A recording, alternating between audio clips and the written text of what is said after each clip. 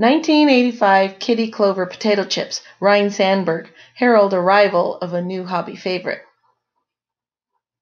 Man, if someone had told you entering into 1984 season that the Cubs second baseman Ryne Sandberg would have been part of baseball elite within a calendar year, you would have said they were smoking the Wrigley Field ivy.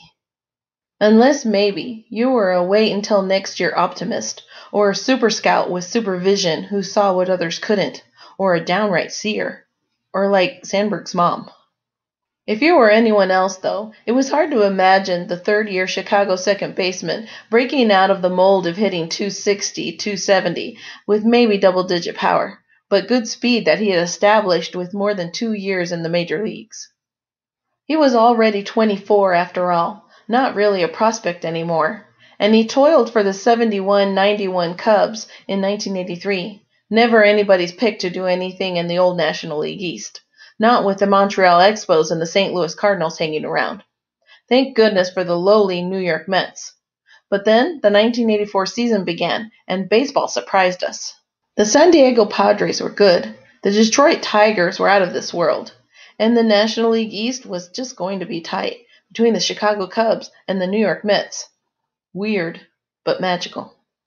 In the end, of course, the Tigers fulfilled their destiny, dispatching the Padres in a ho-hum 5-game World Series.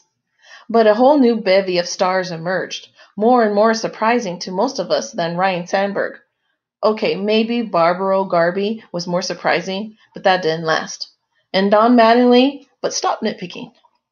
All Sandberg did that summer was pace the Cubbies' offense with a very balanced batting line that included a .314 batting average, 19 home runs, 19 triples, 84 RBI, 32 stolen bases, and an even 200 hits. Do that with a turnaround Cinderella team and you'll get noticed. And so Rhino did, nabbing his first All-Star berth, his second Gold Glove at second, and the National League MVP award. That recognition extended to Sandberg's baseball cards, too.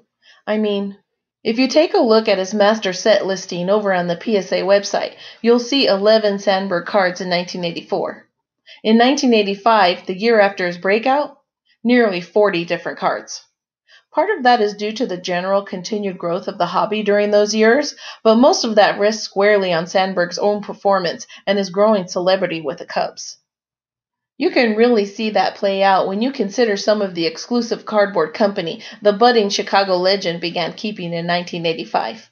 Case in point, the 1985 Kitty Clover potato chip set, issued by, surprise, Kitty Clover potato chips.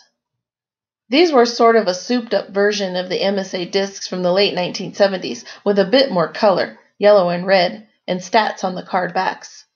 And though Kitty Clover has firm Midwest roots, their discs covered the game's big stars from coast to coast, Dave Winfield to Goose Gossage, and everywhere in between, Mike Schmidt, Alan Trammell. But guess which youngster crashed the party, checking in at disc number 11?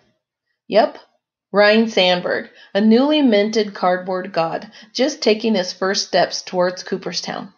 It was a turn of events no one this side of Dallas Green could have seen coming. Like our video? Then like our video and subscribe to our channel.